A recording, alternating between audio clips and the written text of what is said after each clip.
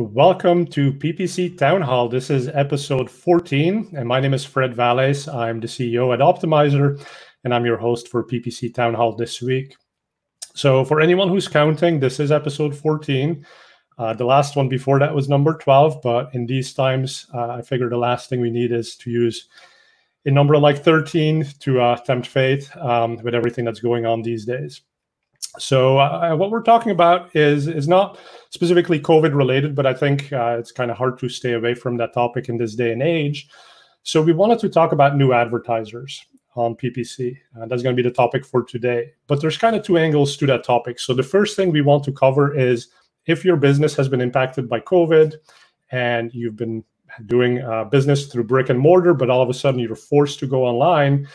Now maybe the first time that you're looking at digital advertising, at search marketing, at pay-per-click to get more customers and leads to your business. So that could be one type of new advertiser, and we're going to be covering some tips about how to get started and the right way to set things up. Now, the other angle could be that you've been advertising online for a long time, but you've just gotten some Google ad credits, or some of the things that you've been doing in the past are not quite working the same that they used to in this different day and age. And so you're looking to explore new avenues, new channels. So in that regards, you're not a new advertiser, but you're new to a specific channel. And so that's going to be the topic for today. So we'll get started here in a minute and we'll do the pre-roll, and then I'll bring in the guests who we have for today. So thanks for joining. I also want to say, do ask questions. So the comments are live on the YouTube and the Facebook channels. So anything you type in there, we might show it up on the screen. So say hello, tell us where you're coming in from, and then also make sure you put in your questions for the panelists. Or if you have your own advice for someone, please put that in as well, and we might show it on the screen and have a little bit of a discussion around that. So thanks for joining. Here we go.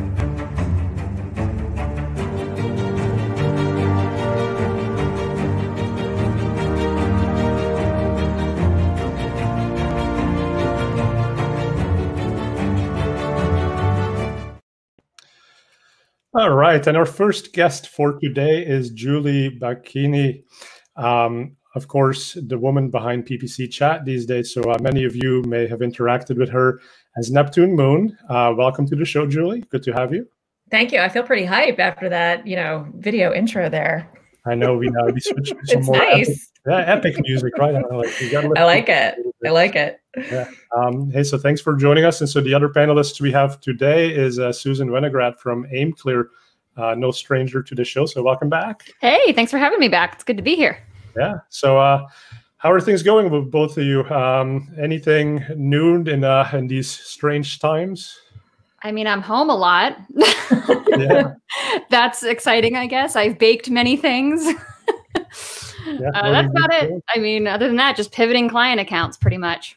Yeah, so we'll talk about that. But let me introduce both of you a little bit better for the folks on the show. So Susan, you work at Aimclear. Tell us a bit about Aimclear and what you do there. Yeah, we're an integrated digital marketing agency. So we kind of do a little bit of everything to get people online and help them succeed online. So I'm the chief marketing officer there. I help oversee strategy for a number of accounts. I speak when there used to be conferences on behalf of Aimclear. And I work with the account managers a lot on kind of, keeping up to date, testing things, understanding what's happening in the marketplace, and how things are working, not working, how new tools are doing. And then I'm also the PPC reporter for Search Engine Journal. So pretty much every day, especially recently, I cover anything to do with platform updates, any kind of paid media news that's afoot that people might want to know about. Yeah, we'll have lots to talk about from some of those. Yes. Yeah. And Julie, tell us what you're doing with Neptune Moon. Neptune Moon actually turns 21 today. Oh, wow. Yay, happy birthday, Neptune Moon. Neptune Moon having a drink later today?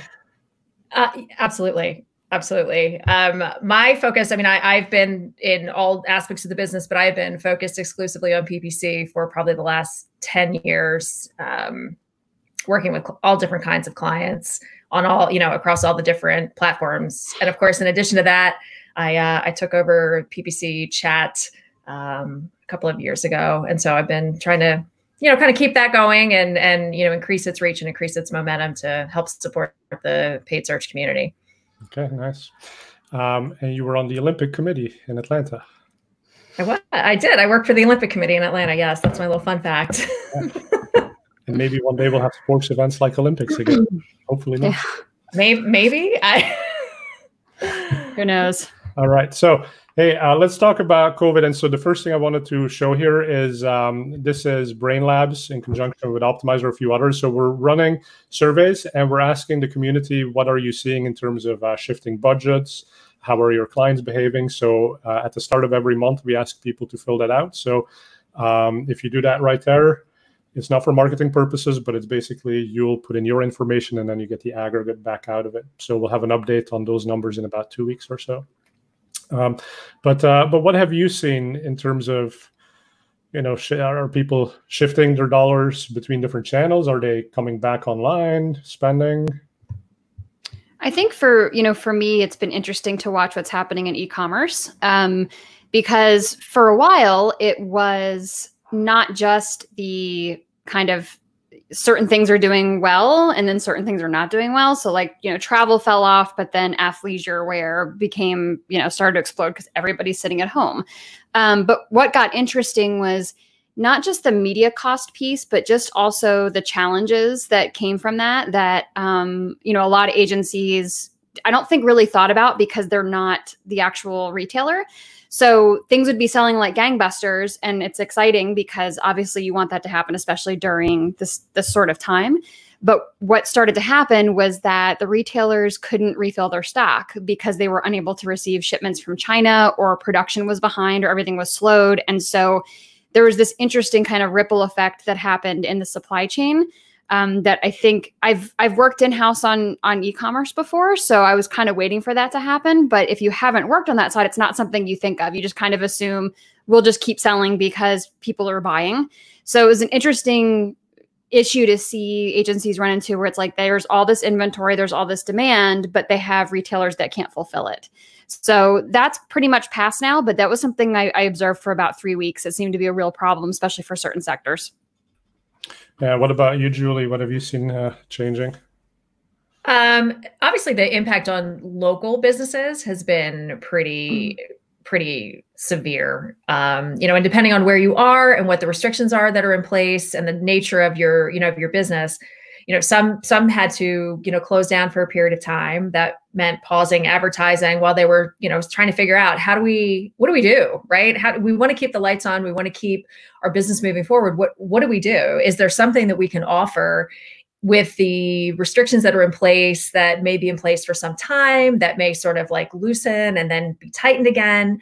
So it's been interesting watching businesses sort of try to figure that piece out, and then also figure out how to advertise in a way that feels appropriate for where we are. And imagery is one of the things. Susan, I'm sure you found this on, because you do so much Facebook work. Yeah. But imagery that's like people who are sitting too close together, or, like things that just give people agita now when they see it. Like you don't want that in your ad, but like you didn't have to think about that before. Yeah. So I feel like that's been a really interesting piece to have to think about as well, is like, is this something that people are going to look at and be like, oh my God, look how close they are to each other.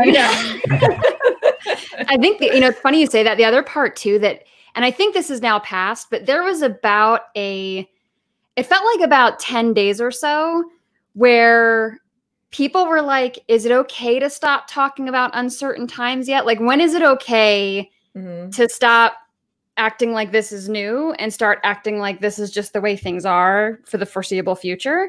Because people were like, are people burned out on that messaging? Do they want hopeful messaging? Is hopeful too pandering, knowing that we're still all kind of stuck at home? Like, it was a really interesting, now I think everybody's kind of moved on from that. There's way less reference to it than it was. But there was definitely a transition period where it was like, what do we say? It's kind of like, we've already talked about these uncertain times and unprecedented, and like, it's the same stuff that everybody's been talking about. And you're like, so what do we say next? Like, if we don't talk about that, what do we talk about? So, but where do we start, right? I mean, aside from messaging, before we can even decide what messaging to put up, Julie was talking about some of the small businesses who may be heavily impacted, making that initial move to online. And Google made some announcements about smart campaigns, and smart campaigns basically, what was it called? AdWords Express, and then it had another name, and they always rename stuff, right? So it's hard to keep a track of what's what. But smart campaigns, it is the simplest campaign type for a small business, for someone who doesn't have PPC expertise to just get going, right? So for a lot of people on the call today, probably not a great place to start because you're not going to have amazing control. But not everyone's a PPC expert, and not everyone can afford to hire an agency, right? So what's sort of the benefits that you guys are seeing from smart campaigns? Do they even have a place in the universe? Because I know a lot of people really hate them. I don't run any. I mean, I've seen accounts that do, and I think part of the challenge also is that there's like these automatically generated conversions that Google just kind of names as being a thing. And so I think what's difficult is if business owners don't know how to look and see what those are, they can log and be like, wow, I have all these conversions. And it could just, if you look and see what those conversions actually are, they may not be very high value. So I think that that's one of the challenges there is that, and it's not that it's not transparent. I mean, you can go look and see what they are, but to your point, Fred, like they may not even know that they can do that or where to go do that. So it's optimized. Right, that's actually one of the announcements, I think, and I haven't seen this in action, right? But now you can go to google.com, do your search, and right there next to your ad, you actually see the numbers. So you don't even have to log in to a different place. Oh my gosh, I didn't know that. I didn't know that either. When I worked at Google, like the number one question we would always get from advertiser was, I bought this keyword. Why is my ad not showing on it? I was like, oh, you have the number one question we get as managers too, Fred, if it makes you feel any better. Yeah, so that's one of the new things. And then here, as you can see on the screen, the other component of it is the free pins that you get on maps. Julie, have you worked with advertisers like with Google My Business and sort of getting their locations on the map, and how well is that working? Yeah, so Google My Business obviously is very important, especially for local businesses or even service area businesses, even if you don't have a physical location where people are coming to you. The map is incredibly important. And the way you get on the map, both in your ads and also organically, is Google My Business. So I would say one of the things that you want to make sure that you have in order.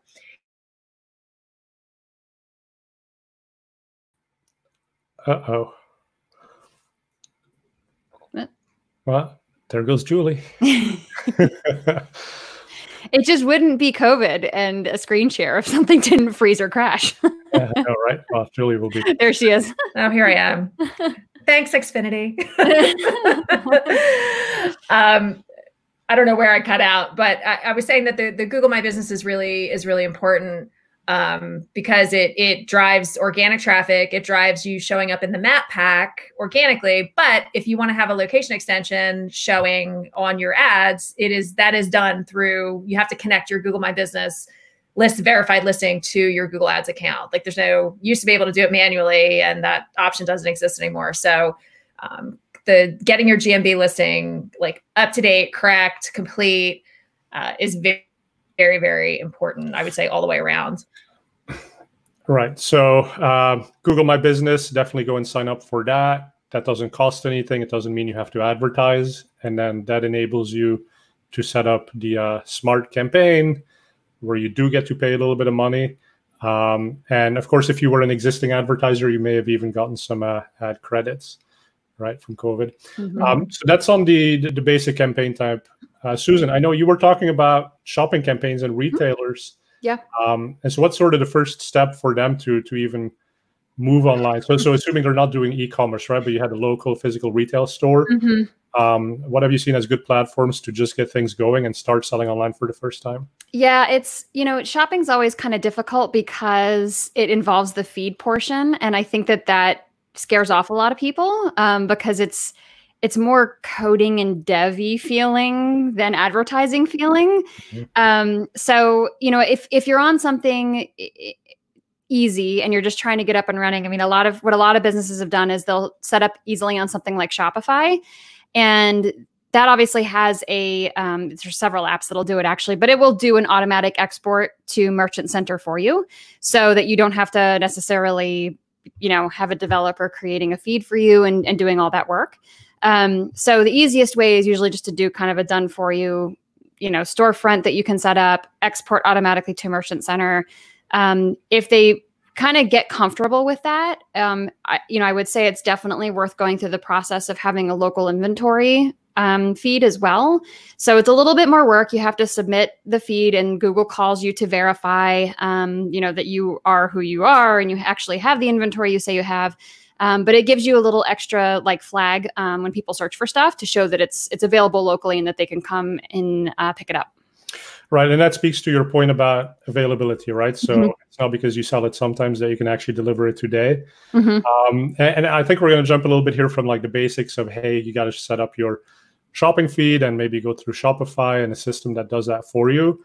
But let's also talk about the more advanced, right? So if you're going deeper on shopping, you wrote a great post here about supplemental feeds. For people who weren't scared enough yet about getting technical. Now you get to make more of them. Right. But let's show people the whole power, right? So you start selling online and then you start realizing, hey, maybe I want to prioritize X or Y, or we got special promotions running, or we're low on inventory. What kind of controls do you have? And I think supplemental feeds really speak to that. Yeah, I really love supplemental feeds for instances where, a lot of times there'll be retailers or brands. They've done a great job creating a brand. It feels like a personality. The products have quirky names, or, it's something that just feels like their brand. The challenge that you run into is that those, brand titles and sometimes the descriptions are not, kind of, for lack of a better term, kind of SEO'd. So it's on the Google shopping side, Google's just looking to see what you're feeding it, and it's showing you for searches based on what it thinks that you're relevant for. So if you're missing that text, before, way back when you didn't have it, you kind of had to make the decision of okay, either we're going to edit our site text. So if we're using something like Shopify and we automatically export that product's information, it's going to include that stuff. But when they did supplemental feeds, it was nice because if you are in that situation where it's you're just using an automatic export, but that there's certain things you want to change, it gives you the opportunity to do that. So you can basically set up logic within Merchant Center that says, yeah, use my regular feed, except this field, I want you to use this. And it can just refer to a Google Sheet. So you can say for product title, if you want to have the name, but then add in the keywords that are relevant to it, you can do that without touching anything on your site. So it kind of acts like a translator between the website and Google Shopping, so that you're a little more search term rich. Yeah, and I guess it's a technical concept, but in a way, it's actually a low tech type solution, because the problem, like you're saying, is Shopify or whatever system you're using, it automatically regenerates your feed every day. And so rather than trying to muck with that, in the title, and then 12 hours later it gets overwritten by the automated system. This is as simple as setting up a spreadsheet where you have the key to the product, and now you actually have a Google spreadsheet that you know how to use, and you update.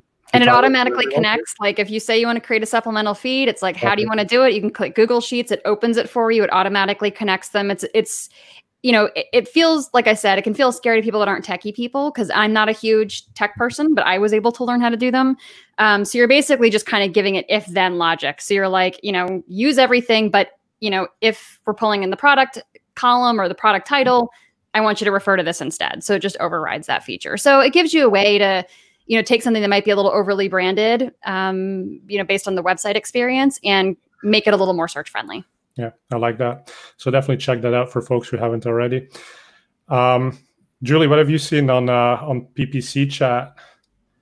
And let's load up the PPC Chat website here. Well, it's not the website; it's Twitter, right? But I know you talk. We have recaps. We have recaps on the on the site. So if you're not able to see the chats, or if you want to catch up on topics that we've talked about, we do have recaps that are on the website. There we go. There it is. And then where's the recap here? So my screen is a little small. Each post of those posts is a recap of one of the chats. Okay, then you got the recap here on Karuya. Okay, so yeah, for folks who haven't checked out PPC Chat, it is really useful. It's a great place to learn and talk to the community. But Julie comes up at 5 or 6 questions every week, every Tuesday at 9 a.m. Pacific, right? So, yep, noon Eastern. Exactly. So same time as this, but on Tuesdays. And then anyone gets to answer with what they think and have a conversation. So what have you heard about smart campaigns or shopping and people moving online recently? I mean, I think a lot of what you guys have already covered, but just talking about how to find that space, how to find, it's some things that are tried and true are still working great. But other things that it's like, wow, if the bottom, and it's very specific, I would say not even just to industry or type of business, but it also has a lot to do with where you are geographically and sort of what's happening in your micro community and the communities that you serve. So, you could be having very different experiences, even, if you operate in 3 different states, what's working in Pennsylvania, for example, the same thing might not be happening in New Jersey or, New York. So I think being more flexible in what you're doing and looking for small and incremental things that maybe seem to be taking hold, and then trying to say like, okay, is there something really here, right? Is there something here that I should be paying attention to and something that I can build upon, or how can I experiment to see if I put a little bit more behind, X, Y, or Z, is that going to make us, any kind of substantive difference? I think there's a lot of discussion going on around those, those types of topics by industry and sort of, generally as well. Yeah. And Julie, before you and I were talking, before we came live here, but about people maybe shifting to different channels altogether, like Facebook. Yes. So let's talk about that. Sure. So I think it's kind of a weird, I want to preface this by saying it's a bit of a weird time to be talking about Facebook advertising with the whole, boycott Facebook movement that's gaining momentum. So I'm definitely aware of that. And it's hard. Sometimes as marketers, we sort of are of two minds about things, right? Like we have a particular way of thinking and feeling about something when it comes to doing our jobs and getting results for clients. And then we have another way of thinking about things of like, well, this is how I feel about this personally. It's a little conflicted at the moment, but if we're just going to talk strictly about things that you can do that will help you to potentially reach existing customers or previous customers, I feel like Facebook's biggest advantage in advertising is if you have any kind of customer list and you are able to upload that into Facebook, this is a great time to be able to reach out to your previous customers, people who have bought from you previously, and let them know, hey, we're still here and here's what we're doing now. This is what we're offering. This is how you can still, buy from us.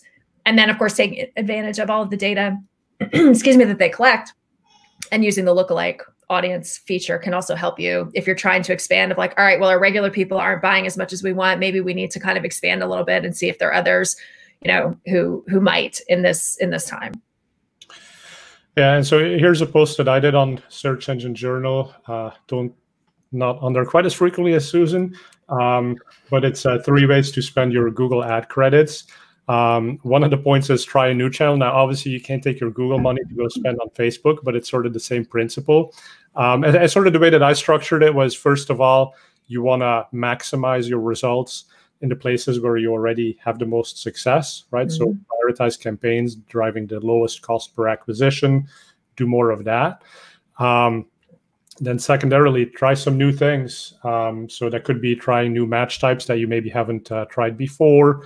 Maybe try new ad formats, like responsive search ads if you've been hesitant to do those.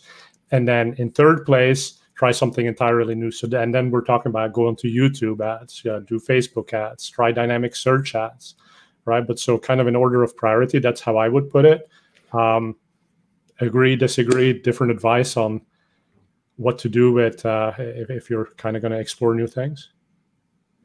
No, I think those are all pretty valid. I mean, I think the other thing too is some businesses are in situations as well where if there's increased competition, some of those costs are getting higher. So it's also the ads credit piece. And then also, is there a point at which you're just seeing, a reverse ROI on just dumping more and more into search ads?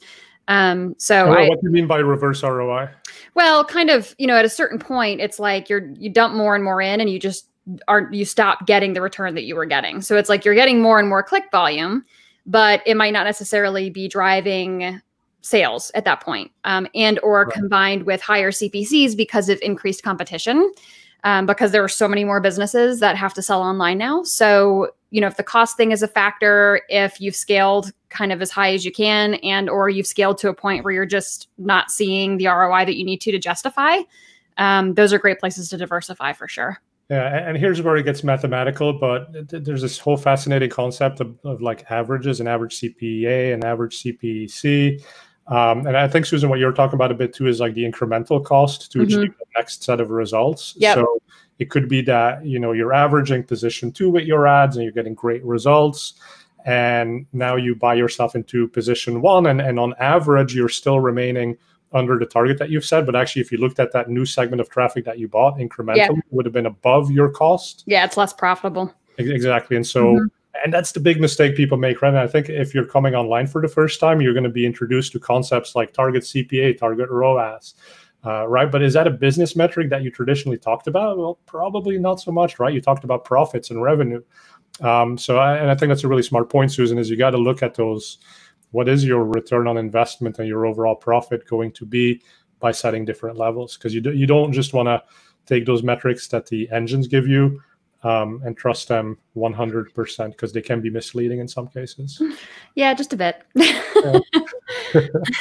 I think the DSA piece is interesting too, for a couple of reasons. One is if you're new to this and you haven't really been advertising in search and you're kind of not sure what terms you want to advertise on, DSA can be really interesting to kind of reveal. I think it's interesting on a number of fronts. It lets you know what Google thinks of you, which I think is always valuable information to have.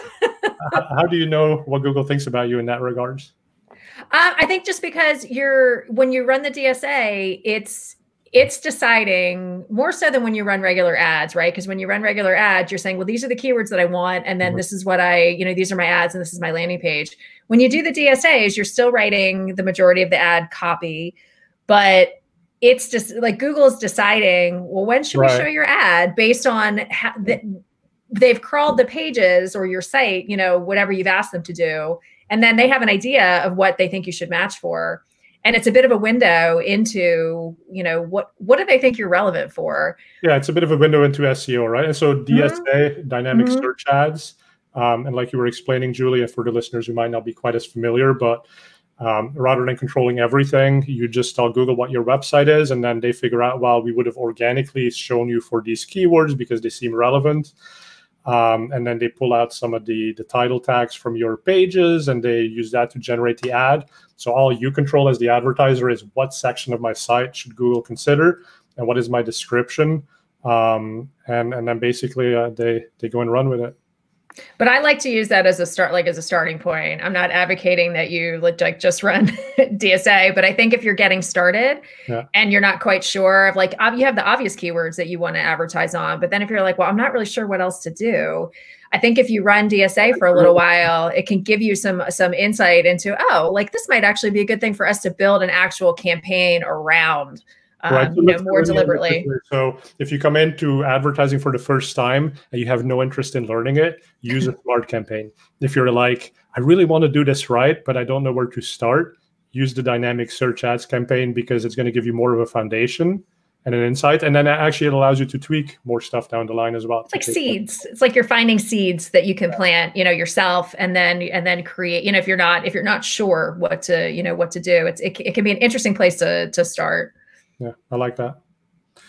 All right, so let's take a look at an article that Susan has written on Search Engine Journal. And Susan, there were sort of 2 articles that you did recently. I went to the top here, but one of them was about mistakes you could make, and the other, so this is about mistakes, and the other one was sort of the flip side of that, like the 8 things that will make you more money.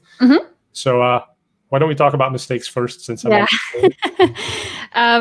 so I kind of boiled it down to the biggest things that I've seen over and over through the years. And interestingly, they're not limited to new advertisers. There's plenty of, campaigns that I've audited or taken over from people that have supposedly managed PPC for a while. And there's just shocking amounts of things that aren't paid attention to. That's a big problem, right? So supposedly manage it means they set up a smart bidding, smart campaign. It's a loose interpretation of management. Right. But like one of the ones, and I think this is also really confusing for new folks too, to be fair, is I think the first thing I had on there was match types. And so many people that set it up, they type in the keywords they want, which makes total sense, but they don't understand how Google interprets that input. So things like broad match, a lot of times folks don't know that you can even look at the search queries you're getting matched for to figure out if they're relevant or not. So those instances where it's kind of leaving a whole lot up to Google, that's usually where, and it's not monitored in any way. We usually see a lot of issues around that.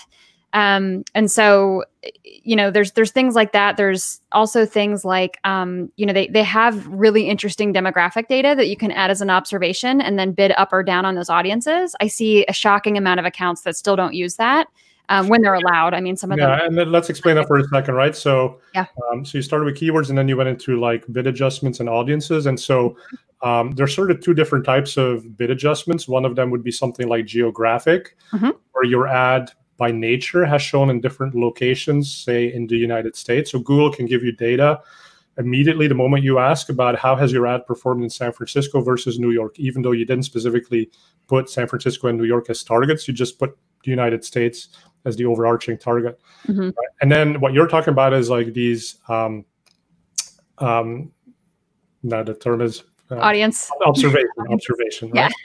So with audiences, it's different because Google doesn't know who your audiences are until you specify those audiences. And then you have to say, I'm not ready to make bid adjustments, but I want to observe how these different audiences are performing. So and how many weeks do you actually give it to kind of build up that data before you then switch from observing to using it to manage? It really depends on the data sample size. For some of them, you might find that it's like the majority of your audience. So it's like if you sell, appliances or something, and you put in market for appliances or, home and garden, you might get data pretty quickly because you may find that's the majority of who's searching your stuff anyway. So sometimes it's a couple of weeks, sometimes it's 1 week. Like it kind of depends. I tend to add a lot of audience layers for observation. And then I make bid adjustments once the sample sizes are, But you say you add in a lot of those layers. Like how many are we talking here? I mean, a couple hundred or no. Usually probably like 10 to 15, sometimes less, depending on, kind of how many categories there are that Google will let me do. But a lot of times that when I go into accounts, I find that people only use it for remarketing. So the only audiences they have in there for observation are their own remarketing audiences, like people that have visited the site. And that's fine. I mean, it's a best practice, but they're missing out on all of this other kind of top of funnel persona information that could be helpful to them as well. Right. And so the remarketing obviously is very powerful because it gives you great CPAs, great return on ad spend. But it's like, well, that makes sense because you've already paid for those people to come to you. Even if it's through SEO, you've invested money in the website, in the blog, right? So those numbers look great, but they're not as great as Google might make you believe. Right. It's also a problem of smart shopping campaigns, right? So we talked about smart campaigns, which is for the local advertiser, but you got smart shopping campaigns where, once you have that data feed, Google will sort of figure out when to show your product ads. And but it includes remarketing, it includes the display network, it includes YouTube. And then you get this generic number at the end. And for a lot of advertisers, it looks better than manually managed shopping campaigns, but it's because remarketing is in that mix, right? And by nature, that's just more efficient. Yep. And Google doesn't break it out. Yep. And then I love your point about the in-market audiences, right? So if you haven't done a lot of online advertising before, Google's actually gotten really advanced. So they can tell you, like, these people were shopping for the thing that you sell. And it's as specific, like if you're a car dealer, like Google will tell you, these people were looking for a BMW. Yeah, makes and models. It's crazy. Yeah, exactly. So obviously, so my question here is, you can go really deep, right? So you can say these people remarketing, they've already expressed interest, or they're in market based on some other signals that Google has. Obviously, you want to put your money there first because it's going to result or it's going to lead to quick results. Mm-hmm. To what degree are you killing your upper funnel, and like how do you want to measure and make sure that you're not over investing at that final stage and maybe kind of hurting yourself down the line? I mean, a lot of times I tend to set up the remarketing pieces as separate campaigns where I'm just targeting those people. And I keep them separate from, where I might have those kind of more top of funnel audiences. And it also lets me do different messaging because I know that they already know my brand. Because like a lot of times, they've been to the site already. So the stuff I'm going to talk to them about is probably different than what I'm going to say to someone that's just searching or is obviously looking for phrases that, they're in research and comparison mode as opposed to someone who's already been to the site and is familiar with our offerings. So I tend to approach search from more that perspective where it's kind of like I think about buyer stages and when, especially when there's certain phrases that indicate that like they are way top of funnel, they're just now researching, or they're at the point where they're researching us versus a competitor. All those people are at different places in the buying cycle. So, and especially those that know your brand versus don't, that's when I feel like you probably have the best opportunity to separate those and give them separate messaging as well. Yeah, and Julie, how do you go about, like with newer clients, setting up the right measurement systems and attribution models? First, I want to say I agree with everything Susan just said. That's exactly like I would have said it the exact same way. So I think that keeping it simple, like sometimes you can drown in data or you can have data that feels like it's telling you stuff, but it's not really. So I think having clarity over believe it or not, what's the conversion action that you're looking for? Like it's amazing to me how many businesses I talk to. I mean, if you're e-commerce, it's pretty clear what your conversion action is, right? You want people to buy stuff. But if you're not e-com, sometimes getting the definition of that conversion action, like that's such an important first step. It is the lens through which you look at everything else. So if this is what you're trying to get people to do, or if you have different things that you're trying to get people at different stages to do, you need a lot of clarity on that so that you can set things up in such a way that that data is coming back to you. And then you can have your remarketing plan in place for like, okay, if they got this far, I want to set up this audience.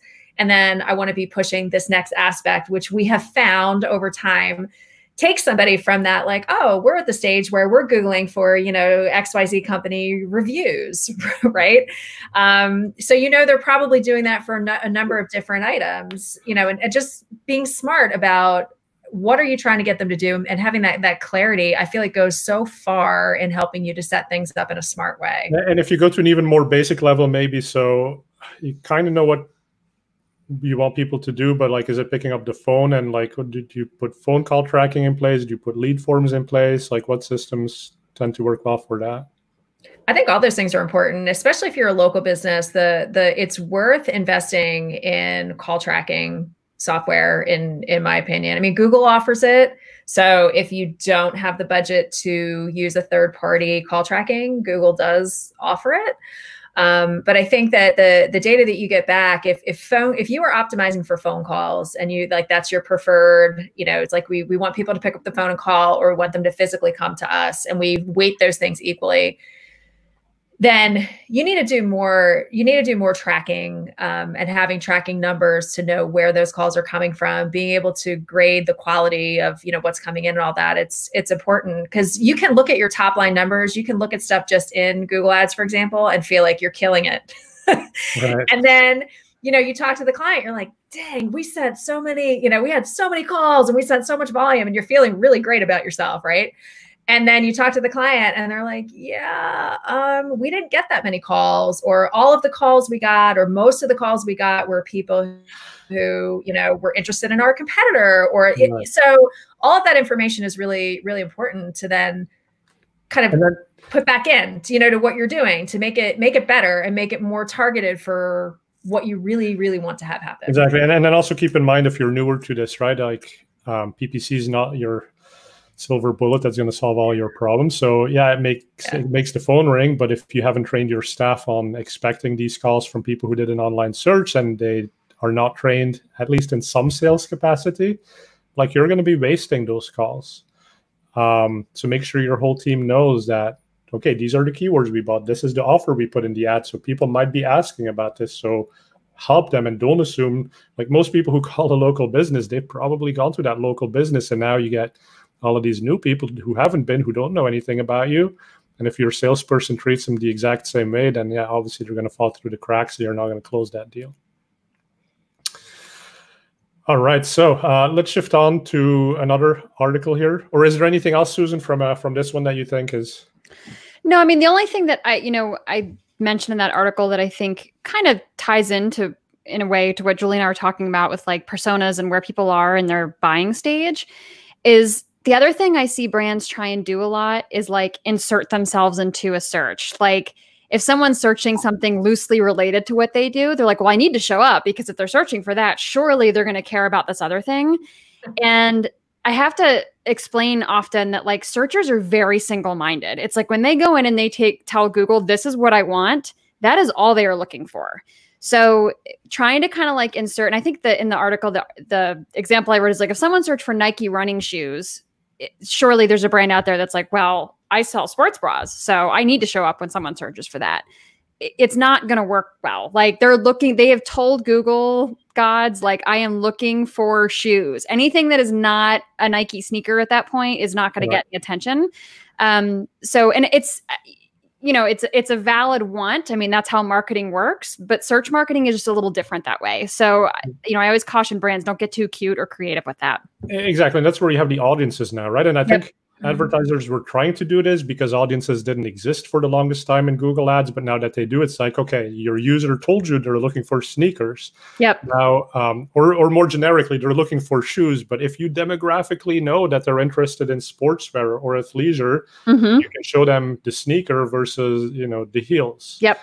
And so, and that's where you got to layer stuff, right? Yeah. And that's what's so cool. I mean, so if you get into online advertising, like you start with these basic layers, like give us an ad text, give us a keyword, and you're off to the races. Yep.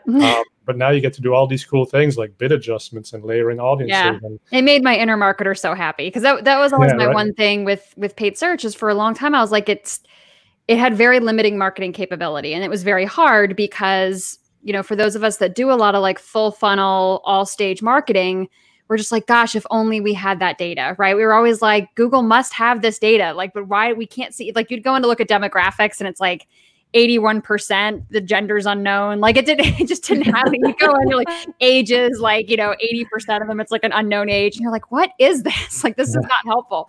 So it was nice when they finally started integrating those audiences that they had elsewhere into the search side, because it does give you a lot of insight into who these people are and how they might search differently. Like you'll see a lot of keywords that, there might be one audience that just kills it on this one set of words and they never show up in another one. So it gives you a lot of insight into the words they use, how they talk about things, how they think about things.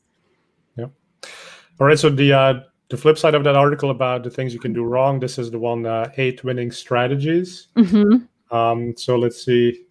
What's your number one point? Make your landing page relevant. I don't care how many optimizations you do. If your landing page sucks, you're not going to get any sales. And I think Julie would agree. It's one of the hardest parts we run into, is because we generally don't control the landing pages. So I know Julie feels my pain because she's nodding. I am, yeah. Look, and there's an ad on the screen right now for Instapage. There you go. Unbounce. Good contextual placement, Google. Right. So how often do you actually like demand control from the client and you say, listen, we understand we can't touch your main website, but just like with a supplemental feed, like we got to have a supplemental landing page that we can actually connect the dots. And so sometimes we call that like preserving the scent of the query. So whatever the user typed in as the keyword, that is what they were looking for. So make sure that term or keyword appears in the ad, because the user immediately clicks, right? And we're like, that's stupid, but it's neurological science. The user sees that word, they instantly connect to it, and they're like, that's what I was looking for. They click on it, and the same thing happens. They don't want to be taken to your like homepage. They want to be taken to a landing page that's really about that thing that they've just told you they needed help with. Yep. They want a through, I call it a through line. So they want a really clear through line from the thought they had in their head that made them be like, I gotta look for that, right? And then they type in or speak something very specific into the search engine, and then results come back. And then they already have a bit of a preconceived idea in their head of what they think they should be seeing. And if your ad matches up with that notion, then they're going to click on it. You want to have a very strong through line from that initial idea to the query that they put in, to what they saw in the ad, to what they ultimately find on the landing page.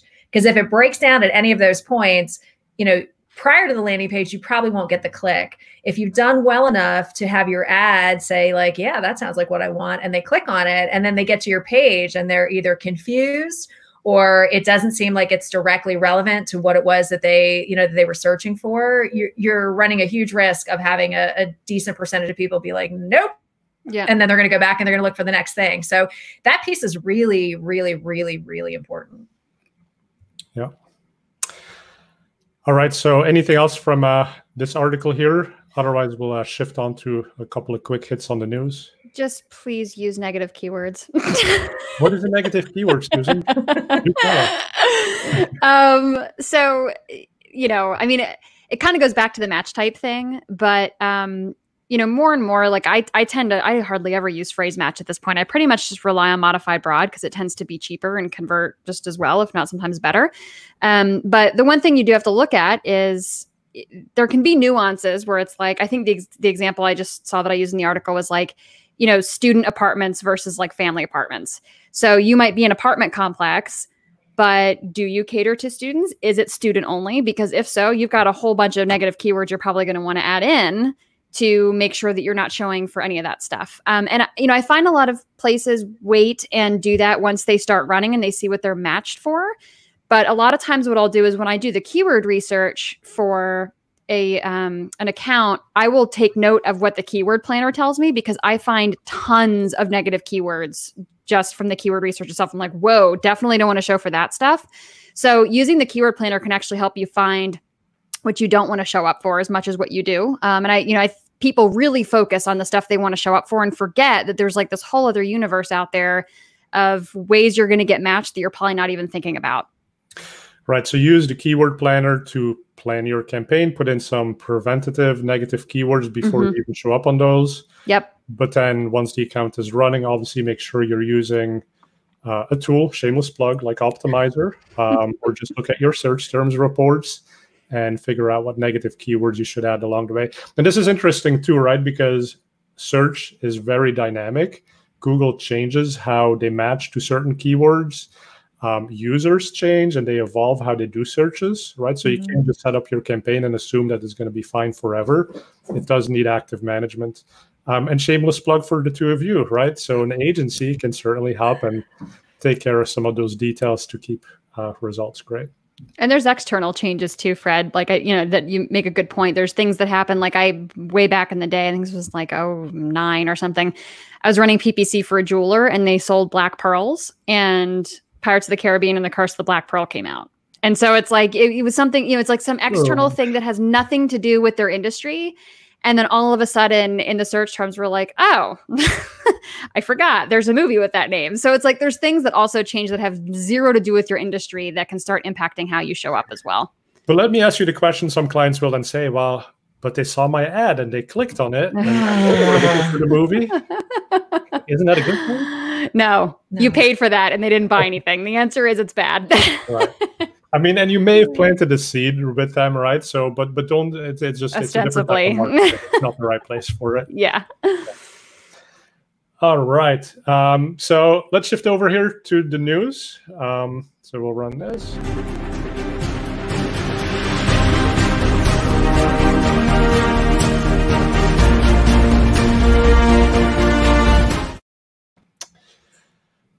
All right. How did you like that, Julie?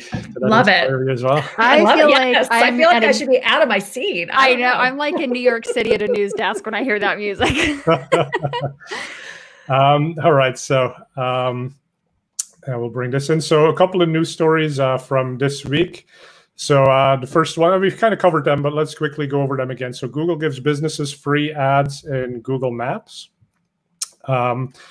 Right, so what Google's talking about here is with the smart campaigns, they will give you some pins to drive business to your locations when people are searching those things on maps.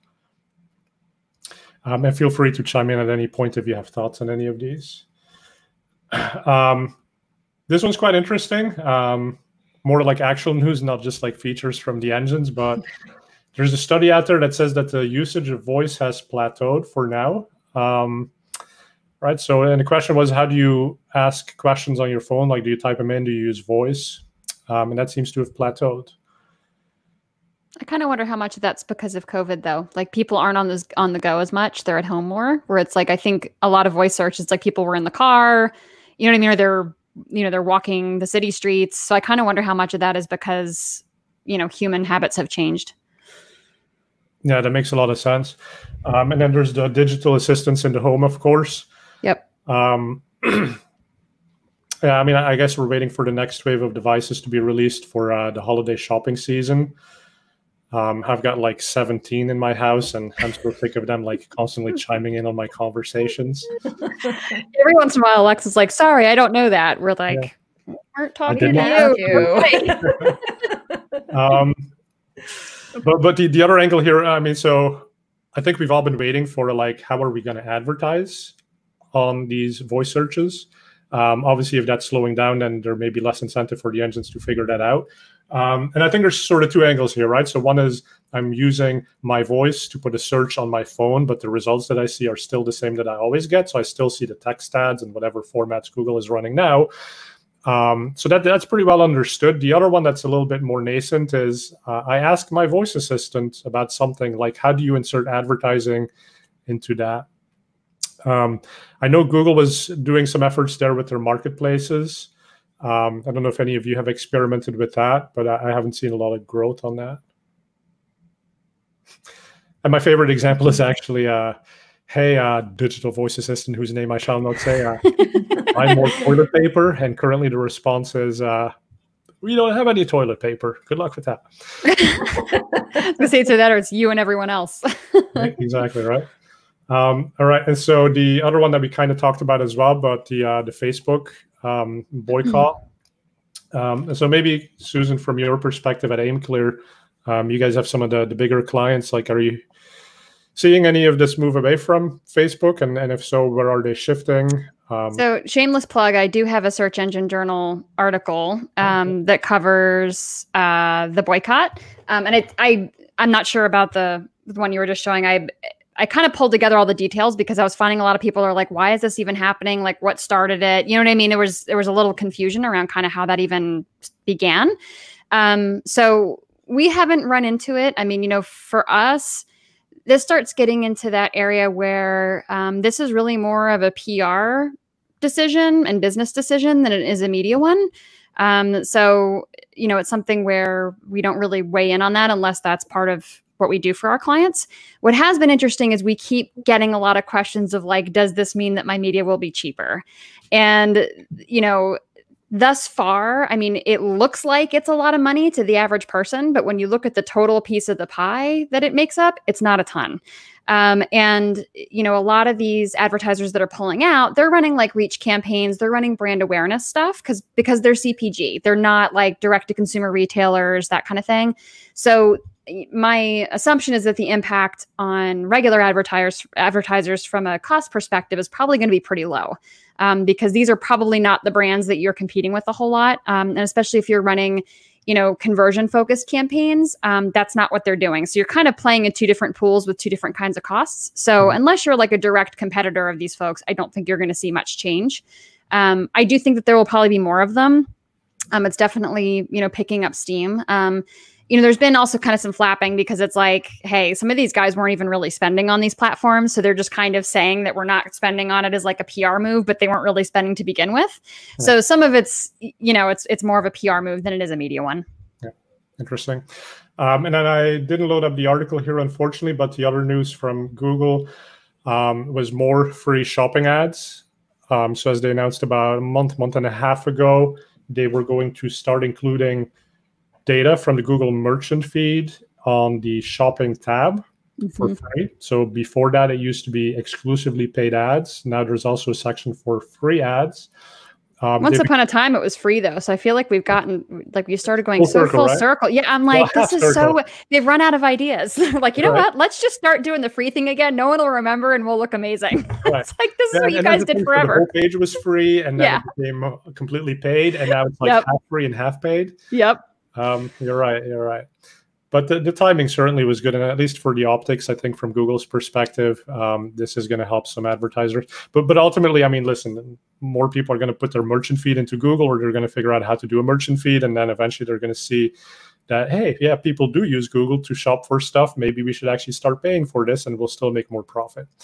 But what they've just announced is now they're also going to start including some free listings in the knowledge panels. So these would show up on the Google search page. So not the shopping tab, but just the actual Google search results pages. Initially just on mobile, only in the United States, but they've said they want to expand it to other places as well. And the good news is if you've already opted into including your ads or your listings, your shopping listings across all Google surfaces, this is automatically part of that. So you don't have to do anything extra. It's just more volume. And we'll have a session in a couple of weeks where we'll talk more about shopping again and e-commerce. And we'll certainly take a look at those numbers from how that's performing. That's an interesting move. The knowledge panel is the free listings in the knowledge panel is really interesting. I'll be curious to see how that plays out. Well, why do you think it's an interesting move, really? It seems to me if you're like, that's some pretty prime real estate. So it's interesting to me that you would say, oh, we're going to have, some free shopping listings, that might be able to appear in there versus your paid shopping advertisers. I've seen from one of the research companies that they're predicting a 5% decline year over year in Google ad spend. Which would be a huge first, right? And I don't know, maybe this is speaking to some deceleration. More to come on that for sure.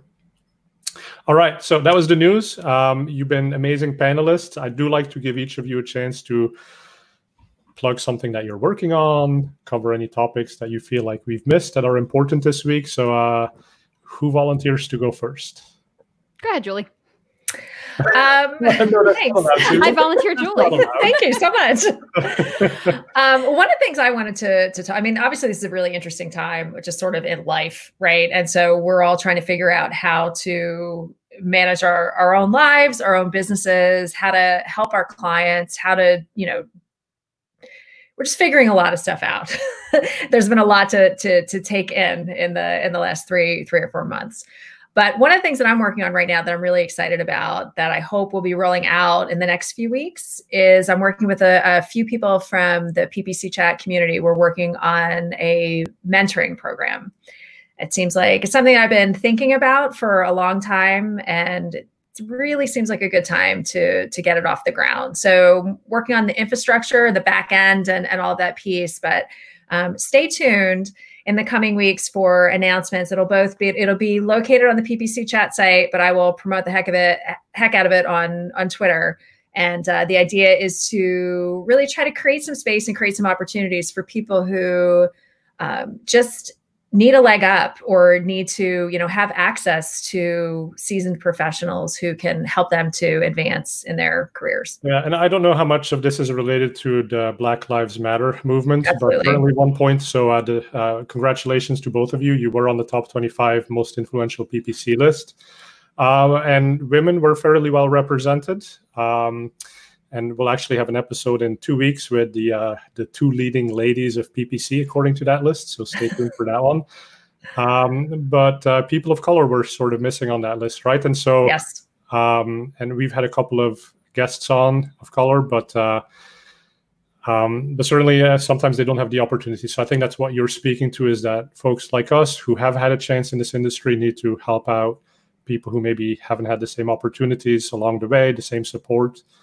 So this is a great effort, and it matters. Well. Access matters. So we're going to try to have more people be able to have that kind of access is the goal. Great, I love it. All right, now I volunteer Susan to go next.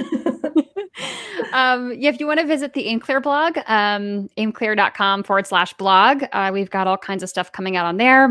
The post that you showed on supplemental feeds just posted this week, so that's still up there. Michelle Robbins, my wickedly smart coworker, is writing a series on B2B marketing, so that started today, so you don't want to miss that. And then obviously Search Engine Journal, I'm over there with all the news anytime. If you have a hot tip, feel free to email me, Susan@searchenginejournal.com, and I am happy to cover it. All right, very good. Thank you both very much. So thanks everyone for watching. We will be posting this episode up later today as a podcast. It'll be available on YouTube. Ask questions for next week. We've got a couple of great future sessions planned. But Susan, Julie, thanks for being here. We'll look forward to having you again. We'll see you next time. Great. Thanks for having me. Thanks a lot.